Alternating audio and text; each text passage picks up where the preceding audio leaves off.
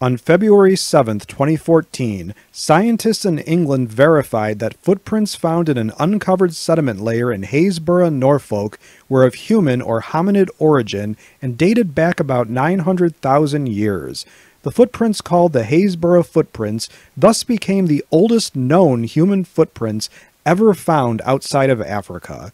The prints were found under an ancient forest bed the previous year, and were meticulously photographed and documented before a rising tide covered and destroyed the impressions.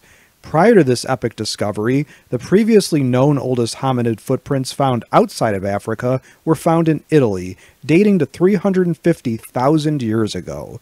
The history and evolution of humans and their relatives is a constantly changing picture based on new discoveries and theories all the time. As a question for my students and subscribers, have you ever discovered a fossil? Please let us know.